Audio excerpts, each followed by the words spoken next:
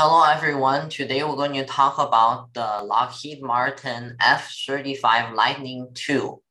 And this is a physics project on this airplane and a report about its capabilities and physics concepts related to this.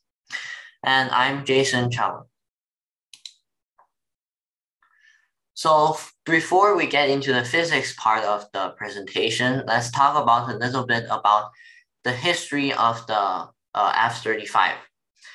The F-35 is originally designed mainly by Lockheed Martin with different companies participating in the design process, such as Northrop Grumman. Lockheed actually competed in a competition called the Joint Strike Fighter Program, JSF. And this is developed by the United States government, the Department of Defense, in 2001. And Lockheed competed against another company, which is very famous, called Boeing. The company developed the X-35, which later will be called the F-35, while Boeing developed the X-32, which lost. So the entire funding for the program was directed to Lockheed because they were the winners. And other countries also help with this program, such as the United Kingdom or Britain, Australia, Canada, Italy, Norway, Denmark, or the Netherlands, as well as NATO. So the purpose of this program is to develop by the United States government or the Department of Defense is to replace older generation of fighters with new top technology of the 21st century. So in this picture, you can see on the right is the F-35, while on the left is the X-32. So this was on the left side was developed by Boeing, which eventually lost the competition. The F-35, the main purpose of the F-35 is the idea of multi-use or multi-purpose, because it's simple physical design with no crazy edges or crazy design physically makes it very compatible with different scenarios, such as land, sea, and air. And this is a very new idea compared to previous generations of technology, which I will talk about later. Some fun facts about this is that the US has bought over 2,000 F-35s through 2044. And this will represent and replace a large portion of the United States Air Force, Navy, and Marine. And the technology and the generation technology in this aircraft is predicted to be capable until 2070.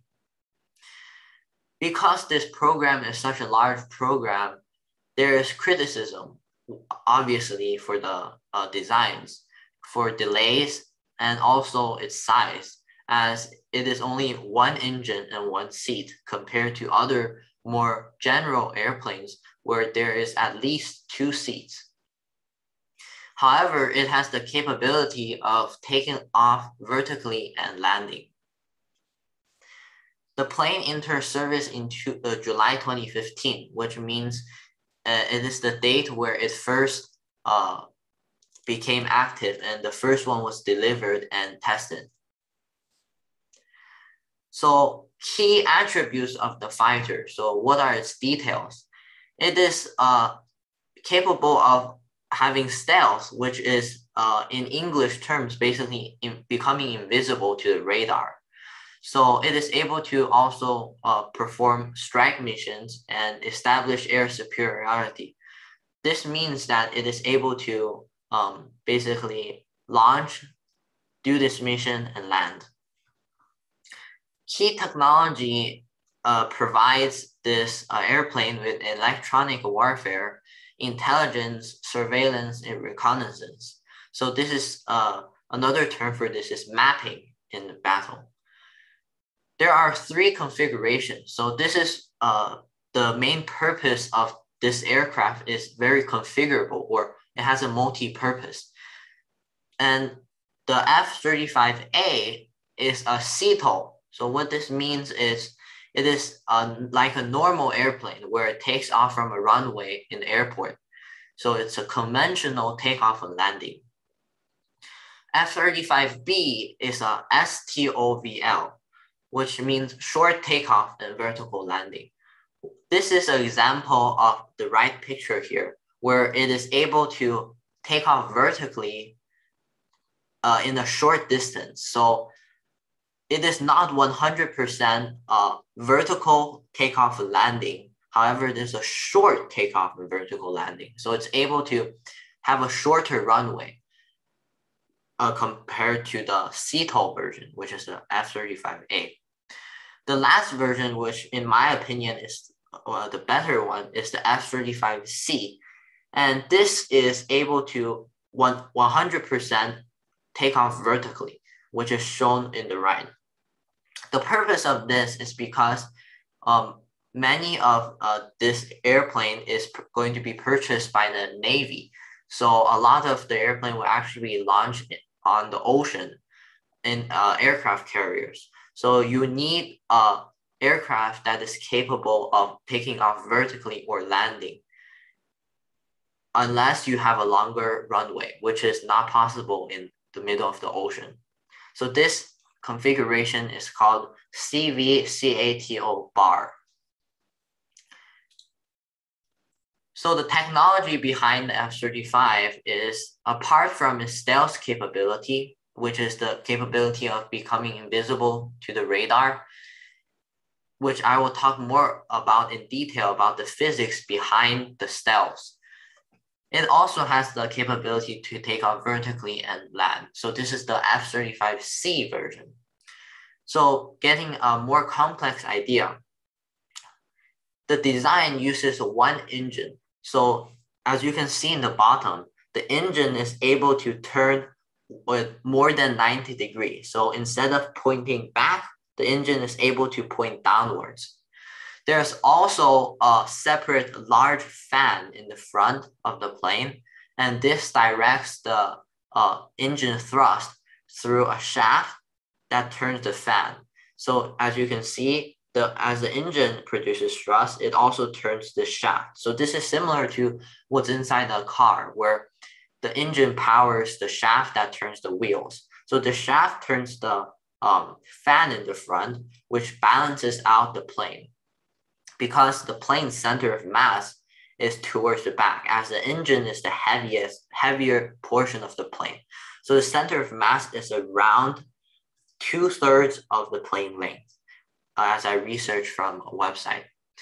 And this shaft connected to the large fan also has smaller mini fans, as you can see here, that provide lift too. So this 4-point lift is a perfect balance for the plane compared to a 2-point lift, where it may be able to tilt sideways, which is very dangerous. Some more technology are the electronical systems are very complicated, among the most complicated ever designed. A concept that I research about is called sensor fusion. And this is the process of combining sensor data that is used to basically help the pilot. So what this does is it is similar to autopilot, where it's helping the pilot, but in order to do tasks while the pilot is in flight in the sky. And the sensors used are such as the AN-APG-81, which is a radar, or the ANN-AAQ-40, which is EOTS, or electrical optical targeting system. So what this does is it's able to identify another object in the sky. The plane is able to detect another plane before the other plane is able to detect it. So this is why a lot of countries want this airplane, is because it is able to find the enemy quicker than the enemy is able to find him as of the present day. The APG-81 radar uses a new technology called the rapid beam agility technology. So what this is it shoots many beams in an air-to-air passive way where it does not harm the environment. So it's not detectable by the human. However, the beams are able to scan the environment and the surrounding area of the plane to track objects. Another important area I noticed is the antenna, which is tilted. So because the airplane is a stealth airplane where it's invisible to the radar, the antenna is actually not invisible to the radar. So the antenna is tilted in order to hide away inside the plane so the radar cannot detect it. Now let's get into the physics of the airplane. So first of all, before applying concepts of physics 1, let's talk about the physics of stealth. So stealth on the F-35 is more advanced than previous generations, and it's actually using a special secret coating developed by the United States government. And this secret coating has a material and a secret thickness to absorb radar waves. So the radar energy is absorbed and converted to heat. So the energy is technically dissipated. So we can call it a dissipated energy. And this is converted into the heat. So this heat is just dissipated away, and the signal becomes weaker as it bounces off the airplane. So this radar absorbent material has a high absorbency at radio frequency. So it's at the frequency of a radio wave. We can see the frequency equation here that we learned. F is equal to 1 over T, and T here is the period. So the larger the period, the smaller the F in hertz. As we can see in the right side, here is actually the equation of a radar that I researched. So as you can see here, PR is the power returning to the receiver. So this is basically the absorbency. So if it has a high absorbency, then the PR will be lower because there will be more dissipated energy, dissipated heat. So less waves are returned to the receiver. So the receiver is the radar in the ground that is trying to find the plane. PT is the transmitted power. So this is the power that is going from the radar towards the plane. However, because the PR is in the numerator, we can see here, then we want more power to return to the receiver, which is why you want a positive power here, and you want a larger PR. However, the F-35 will decrease this PR because of the secret special coating. And I'm not too sure about this because it is confidential, it's not released to the public. And the area of the receiver is also important because the larger the area, it's actually the harder to detect because it is in the denominator here. And you want less area in order to become easier to detect. So this is why the F-35 has a very jagged edges in order to make the plane less visible to human also, which is also true for the radar. So this is very important, the A in the denominator. And the pattern is also important. However, this is not really an important concept for the plane to become stealthy. And also due to us not knowing the thickness of the material, this is not determinable. So this is basically what the radar equation tells us. So the numerator and the denominator is very important. Now let's get into the physics 1. So Newton's laws relation to the F-35. So the F-35 applies all three Newton laws. First law is where the net force is equal to 0, where at rest or at cruising speed, there's no acceleration. And I'll show a diagram of this later on. So during takeoff and landing, the net force equals mass times acceleration. And this is the Newton's second law, where the net force does not equal 0. And because the engine produces thrust, it receives an equal and opposite action-reaction force. And this action and reaction force is Newton's third law. So because the engine produces thrust, it will receive a reaction force. And this reaction force will propel the plane forward. Newton's third law is also applied in the wings of the airplane. So in the tip of the wing, the air is forcing down the wing. However, the reaction of this is the wing pushing the air up. The air pushing the wind up. And this is why many airplanes have a trailing edge that create lift to compensate the force caused by an air drag and gravity. Key word here is a compensate.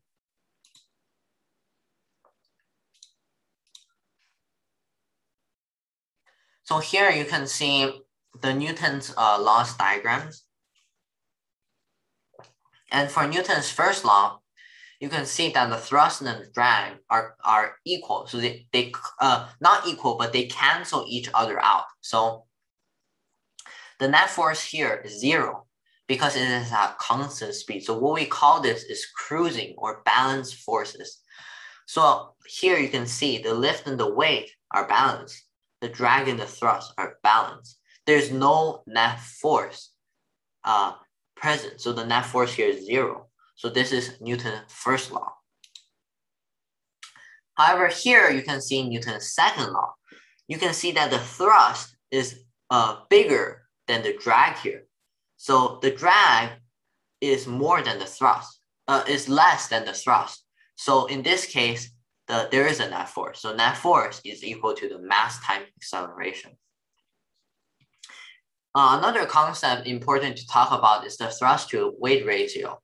And this is basically the ratio between the thrust, which net force is ma, weight, which is mg. So it's a relationship between ma and mg, so a over g. This ratio is important for airplanes to determine its speed because the thrust to weight ratio, you want more thrust and less weight to have a faster plane. This is because thrust is numerator and weight is denominator. So if you have a larger weight, then your airplane will become slower. So in order to become faster, you need a larger thrust.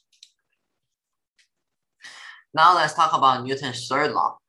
So in a general case for airplane, you can see that this trailing edges here provide the lift. So because the air provides this action force, lift has to counteract it with a reaction force. So action, air is deflected downwards by the wing. Reaction, wing deflects upwards. So this is action reaction. And same thing for propellers. Propeller pushes forward, which is the reaction force. And for action, air is pushed and pulled backwards by the propeller. So this propeller is what we see in the forward part of the F-35. And another diagram here is basically showing the Newton's third law in the wingtip. So you can see that the flow is deflected down, the foil is deflected up. So the airfoil is going up here while the flow is deflected down. So this is the action and the reaction. Now let's talk about a little fun topic, is the physics of night vision. So the plane actually has a night vision capability where it's able to see the night. So it actually uses a thermal infrared radiation. And we actually learned the visible spectrum, the light spectrum. So the infrared radiation has a wavelength of between 780 nm and 1 nm. So this night vision takes advantage of this IR which is categorized as having a longer wavelength than visible light. And night vision basically emits this thermal radiation to be able to see the infrared. So as you can see in the right picture, where this is taken with the night vision goggle, the engines and the lights are very hot. So you can see how the heat is very present, and the lights are very, very bright red. So you can see because the wavelength 780 and between 780 and 1 is very visible for places such as the engine or the cockpit. However, colder places and places with the stealth coating, such as the body, you can see is more dark. So this is the night vision relationship to physics, the wavelength. And the technology behind this, I did a little research, is the optoelectronic image enhancement. So what this does is it changes the light, infrared light, to more of a green color, as you can see here. So it's amplified this. So the red light has longer wavelength than green light. So whereas the red has a lower frequency. So this is why you can see here, it's actually more green after it has gone through the optoelectronic image enhancement, which basically amplifies this color. Finally, we're going to talk about engines. So the aircraft uses Pratt & Whitney F-135 low bypass turbofan. So this actually produces a lot of thrust for 43,000 pounds per force, or 191 kN. And fun fact here is that the engine flaps here, you can see here, is actually angled because this is sticking out of the airplane. All of this is inside the airplane, but this is outside the airplane. So why is this? First is to direct the airflow, but second is actually to reduce the radar signature. So this is once again, the engineers thought of this because of the stealth. And this reducing of radar signature will make it more invisible to the radar. And the afterburner is actually a low observable augmenter. So it has thick veins, as you can see here, thick veins in order to produce this thrust. So the purpose of afterburner, for people that don't know what, not too familiar with this, is more fuel is injected into the engine to boost the thrust. So you're using more fuel, but you're getting more thrust. So this is actually able to take the speed of the plane to a higher level. The again here, the exhaust is able to be diverted through openings. So the exhaust is able to turn 90 degrees towards the ground in order to vertically take off and land. So a little bit of the physics of engine is actually applying the conservation of momentum. So the jet engine applies the COM in the shortcut, or the conservation of momentum, because you can see here, m air times the v air plus m plane times v plane is equal to m air times v air prime plus m plane times v plane prime. So in the diagram here, you can see that the momentum of the plane here is constant, and the velocity air towards the back will produce a greater velocity of the plane towards the front, because that has to be equal to the velocity of the air in the back plus the velocity of the plane in the front. So this actually equals out. So how this works is the plane takes in the air through the front and it expels it through the back. So it's kind of a push-push relationship. So the air is pulled in and then pushed out. So pull-push relationship. And in the front, the air is actually not too fast because it's normal air in the atmosphere. But when the air is sucked in, it's compressed, and this compressed air is accelerated because of another concept where I will talk about later. So the P is constant here, so the plane will propel forward. And a couple of diagrams you can see here is construction of a more general case for the engine of this plane. So the first part is the fan. So this is what pulls the air in. So it's rotating in order to pull the air in. And another important is the case and coatings. It has to have a strong case in order for the engine to not fail. The compressor here is the second part of the engine. So after the fan, this is what compresses the air after the fan sucks it in. It has a lot of smaller blades compressing the air even more towards the middle.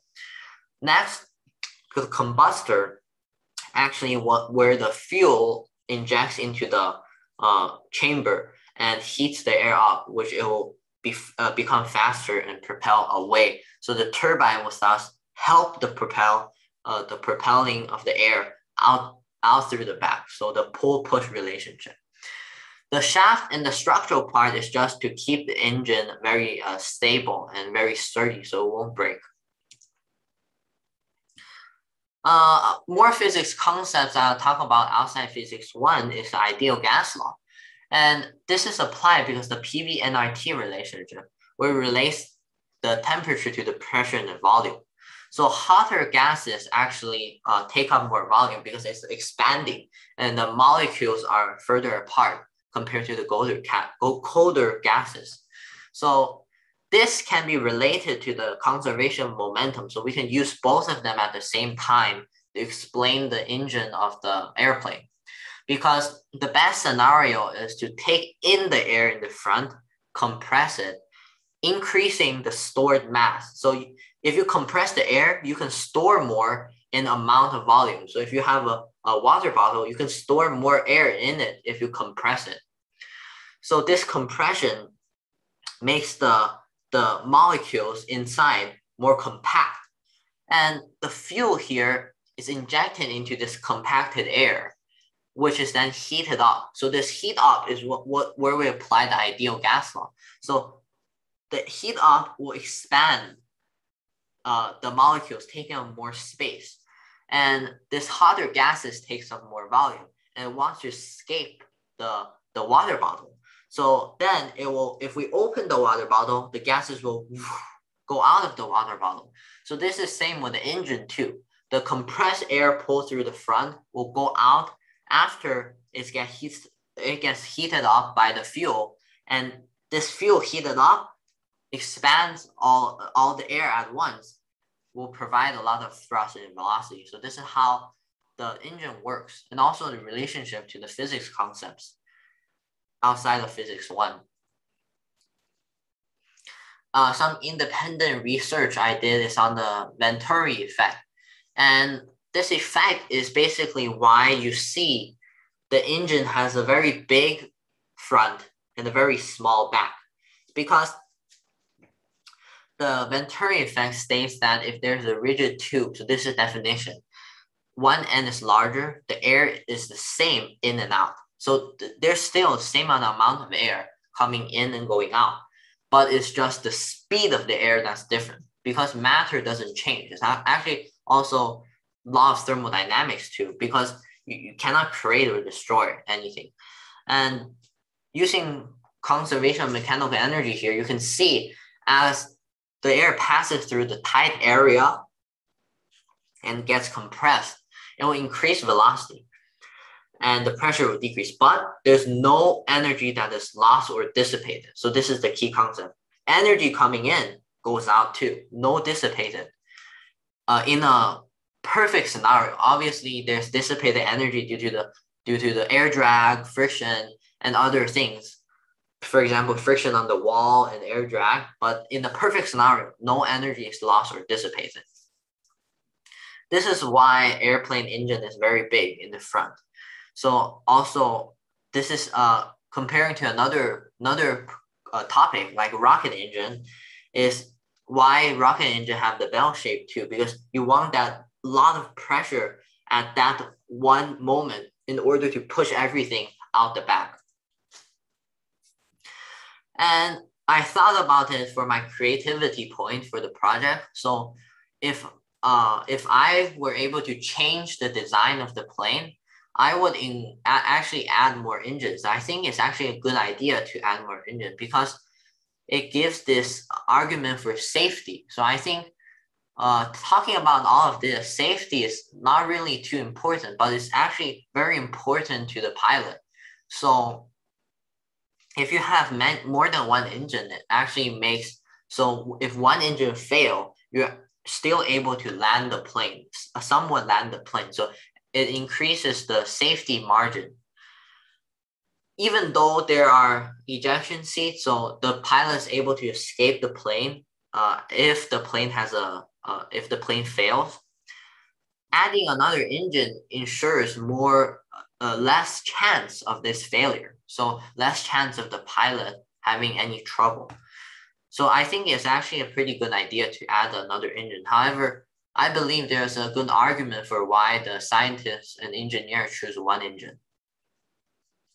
Another creativity aspect is adding more than one seat. So because the criticism a lot of engineers got after making the plane due to it only having one seat. So I think adding another seat will actually help communication, because if you have another person in the back, it's better to talk between physical in order other than electrical. So if you're on the plane and you actually forgot how to, for example, operate something, communicating with the ground or the people in the ground or in the station is actually could be harder than just communicating with someone behind you.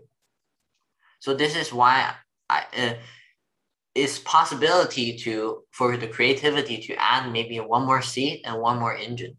That's what my opinion.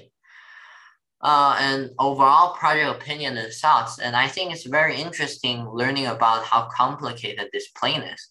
And the overall system applies so many concepts of physics. And I can't talk about all of the concepts because there's too many, including even fluid mechanics, which is not talked about in physics 1, but what's talked about is energy conservation, Newton's laws, wave concepts, and even light concepts, such as infrared radiation with a stealth coating, such as the physics of stealth. So I found it very interesting that even light is involved in this airplane design. Thank you, and hopefully this was helpful in learning about the F-35 and my thoughts behind the physics about this engineering product. Thank you so much.